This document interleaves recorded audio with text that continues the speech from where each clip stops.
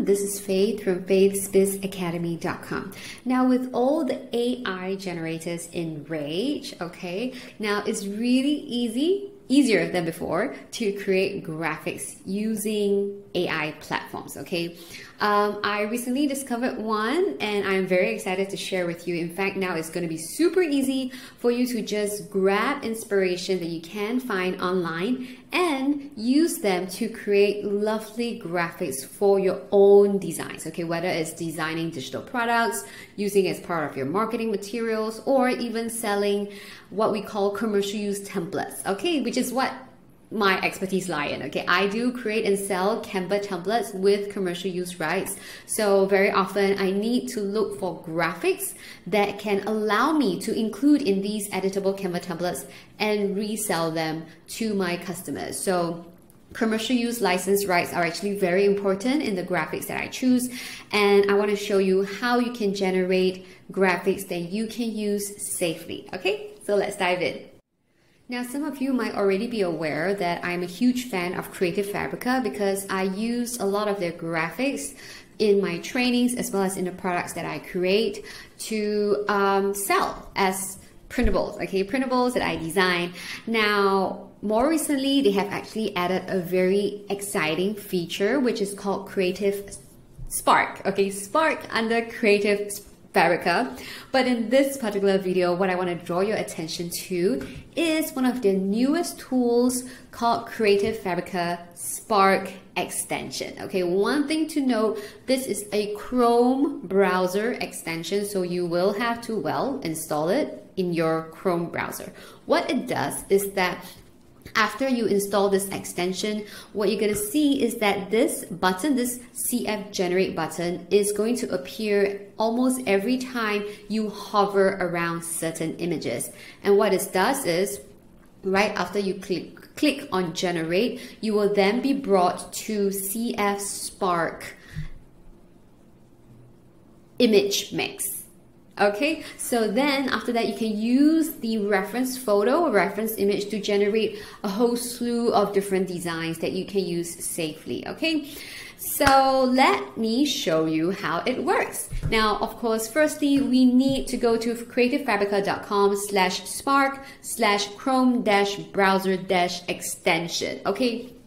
Too complicated? Don't worry. Look for the link in the video description below. I will also include a QR code at the end of this video. So all you have to do is fish out your camera phone, scan the QR code, and then you can actually be led to that platform, the page where you can actually download it, okay? If not, of course, if you are using your computer, go to the link in the video description, okay? So we are going to get CF Spark extension, and you basically want to just add it to Chrome, okay? Give it a few moments and then it will be installed in your Chrome browser, okay? That was really fast.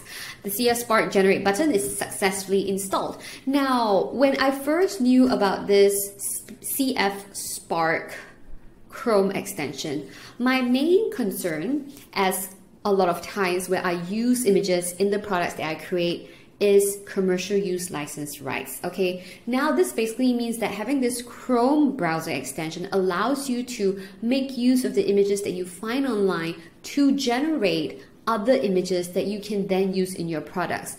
But because it feels a little sensitive when it comes to commercial use licenses, what I would personally recommend is that you only use this Chrome browser extension on images that you are aware of the commercial use rights. Okay, so what do I mean? Public domain images, okay? I'm just gonna Google for public domain pictures. Now, public domain pictures or public domain basically just means that the images are free to use. Okay, right here we've got this, just to go through with you, term public domain refers to creative materials that are not protected by intellectual property laws, such as copyright, trademark, or patent laws. So it means that whatever public domain images that you find are free for use, whether it is to create personal use products or to create other templates or designs that you sell. So these are super safe to use, okay? So if I were to use the CF Spark browser plugin, the Chrome extension plugin, I would use them on public domain images. Okay, so where do you find public domain images? You can just search for public domain images. Now we see Unsplash, we see Pexels, and we see there are several ones like the Smithsonian magazine. There's also this library of millions of images under public domain. Okay, and if I'm not wrong, Pexels. Did I just mention Pexels? Yeah, so these are actually the few public domain sites that I'm more familiar with, that I've also used images from there before. So let's try Pexels.com. Okay, so as you can see, these include public domain images. You can use them for free. You can use them for both commercial and personal use. All right, so now that I have the CF Spark plugin installed, you see when I hover over the images, this little purple generate button appears. That is the plugin in action. Now, let's say I want to search for something more specific. Let me look for watercolor florals and see what we get. I create lots of different printables, and one of my favorite designs or graphics are actually watercolor flowers. Okay, so I love to make my planners and calendars very pretty. So I love using watercolor graphics. So let's see what we can do with this CF Spark generator. Oh, this painting looks pretty nice. So if I were to click on this one, generate, once you click on the generate button, you are brought to creativefabrica.com's Spark, okay, image mix, okay, image mix.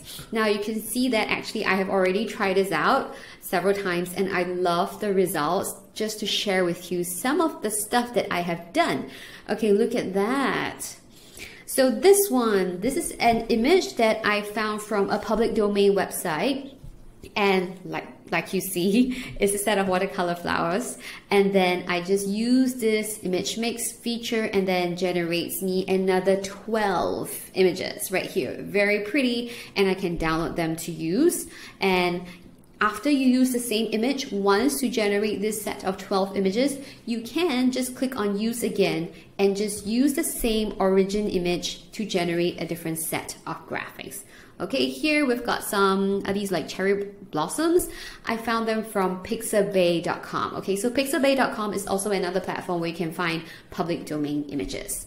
And here, another image from pixabay.com, and I came up with this new set of florals. And this one, I like this one. This is also from pixabay.com, just from this particular image, which I used. I click on the generate button, brought here to CF Spark image mix, got these new set of 12 images, which I downloaded a few. And then after that, I'm going to show you how I use these images to incorporate it into my printables design. All right, and here, isn't this lovely? This is from pexels.com. Here, some mandala colorable images from pixabay.com. So, as you have seen me, what I just did was I just searched for watercolor florals on the website pexels.com. I hover my mouse over these images. I click on the generate button. I am brought to CF Spark image mix, and all I have to do is click generate, and we wait. Okay, there were times where it took a while for the generation thingy to actually run, so you just gotta be patient a bit.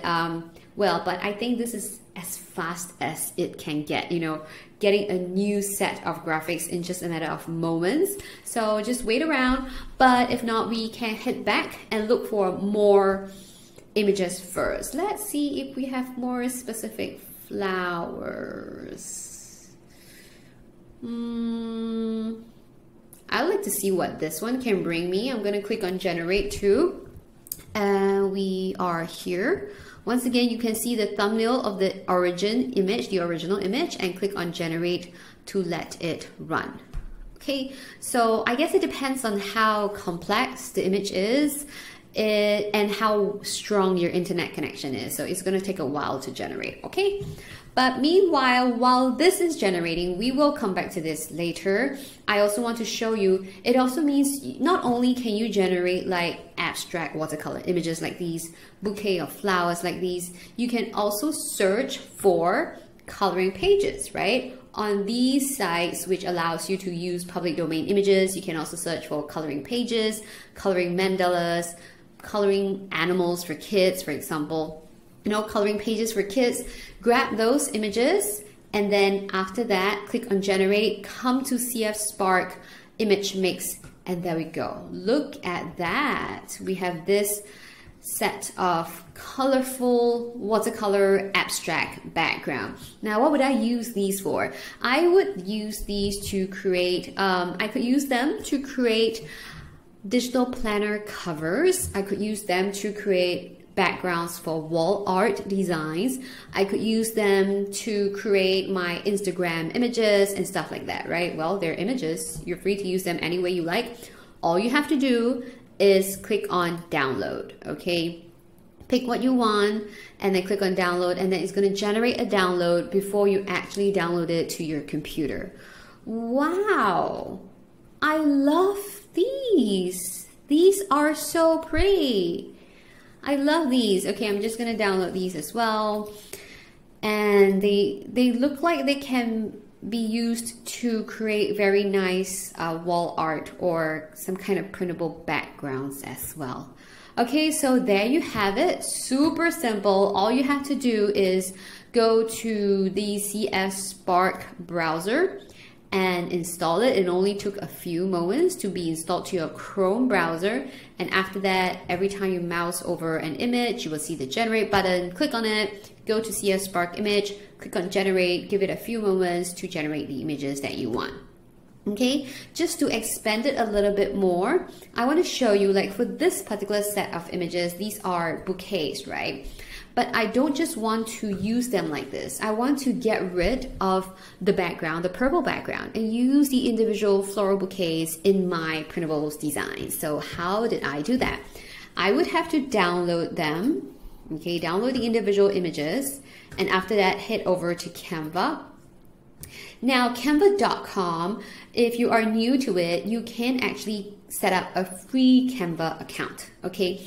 However, in this particular video, some of the features I'm using are only found in the Canva Pro accounts. It's about $16 a month for subscription, but I personally find it to be super worth it if you want to get the Pro subscription, okay? So let's just go to create a new design and search for US letter. No, let me go, sorry. I'm gonna do a custom design and let's have it 1000 by 1000 pixels, okay? So now remember I downloaded the images of the floral bouquets, right? Let me just open one up for you. So here we have it, and I wanna show you the information. So you can see right here is actually 4096 by 4096. Okay, some fine print over here, but what we can tell is that the dimensions of this particular image is 4096 by 4096 pixels. Okay, so it's actually pretty large. You're getting pretty good resolution for it. And then I created a new project on Canva, which is 1000 by 1000 pixels. Okay, so it's actually smaller than the original resolution of the images. And then I'm going to upload the image of these bouquets. So we have them right here. So let's say I click on this one. I want to use this bouquet, but I want to get rid of the background. So this is actually a pro feature. So you click on this image, you go to edit image, and you want to choose this background remover. When you see this little crown next to it, it actually means that this is only a feature available for Canva Pro users. If you are a Canva free user, you try to click on something with a crown, there's a window that's going to pop up to advise you to either start a free trial for Canva Pro or just start paying for it, okay? So let's click on that, and once again it takes a while to load. Let it load. It's ideally it's going to remove the purple background entirely. Voila, there we go. Apply. So I really love this feature, and I think it makes it so much more flexible for us to use this image. once again, let me just rewind and repeat, right? So we have this awesome new tool that we can just quickly and easily install onto our Chrome browser. It allows us to pick images that we find online and then use them as a source of inspiration to generate other adaptations of these original image, right? We have a new set of 12 images. However, as a digital content creator myself, I try to be very mindful of copyright issues, of commercial use license rights and stuff like that. So my personal advice, this does not constitute to legal advice. I am not qualified to give you legal advice, but I would personally encourage you to use this Chrome browser extension on public domain images. Okay, public domain images, because you know that they are not governed by any copyright laws or trademark issues, so it's free to use, so you can use it safely. And the idea is, if you find an image that you like and it's public domain, why not use this CF Spark Chrome extension to generate different variations, so you can have a whole lot more images that you can use. Okay, so this is what I just did, and then I imported that image and uploaded it onto Canva, and I used the Canva feature to remove the background, and there we go. So now if I want to save this as a new image, all I have to do is go to share. Once again, this is a Canva Pro feature. Click on download. I'm gonna save this as a new image, right? Without the purple background. Select PNG, check the box for transparent background. Look over here, there's this little crown, which means this is a Canva Pro feature. Click on download, give it a few moments. So now I have this new purple bouquet that is for me to use. I technically own it. Okay, so I generated this belongs to me, no copyright issues whatsoever. Then I'm going to go back to the left-hand side menu, uploads. Now re-upload this image with a transparent background, so that I can then use it for any of my other designs. Okay, so let's do this. Now I'm gonna go to create a new design. Let's say I wanna do an Instagram post. For example, an Instagram post, a square post. I could use the floral image to create, let's say, planners, calendars, journals, right? To beautify the printables that I do. I can also use it as part of my marketing materials. So maybe I love this and I want to create an Instagram post with some nice floral background. Do that, Ctrl D to duplicate, and then to, where is that this little two arrows in a circle? It means to swivel the image around, and just to hug the corners of this. And then maybe I want to add a background color. I can go to the color palette and use this eyedropper function to pick off one of these lighter shades. There we go. And then let's say I have this quote, stop dreaming and start doing. Now, where did I get this quote from? Same thing, I actually got this from Creative Fabrica. It's one of the quotes bundles that I got. Okay, so let's just quickly hop on back to Creative Fabrica. It has tons and tons of graphics, SVG files, fonts, digital papers, different types of stuff that you can get, and it allows you to use for commercial use purpose, which means you can actually incorporate them into the products that you sell. All right, so let me just search for inspirational quotes. And there we have it. So you have all these different things, right? Now we have some inspirational quotes that are already very nicely designed, but sometimes I like to stick to the ones that are simple and black. So then it maybe gives me a little bit more room to add on my own colors and designs. Okay, so this is how I got this particular quote that you see. Okay, stop dreaming, start doing. And I like it the way it is. If I want, I can actually edit image. And maybe this time around, I want to use the glow. Little shadow. Go to the filters or sliders. Sorry, sliders. And maybe just pick a color like this so that it helps me add on to a slightly different hue of glow around the words. I can change the size of the glow. I can adjust the transparency of the glow. I can adjust how blur I want it or how sharp I want it, and there we go. So that's it. Okay, let's keep this simple. And there we have it. So this could be my new Instagram post, and of course, if I'm happy with it, I'm done with it, just click on share, go to download and save this image, and that's it. That is it. This is meant to be really simple. I hope this is I hope that is your takeaway from watching this video. Okay, so get that CF Spark browser plugin because it's gonna make graphic design much more fun.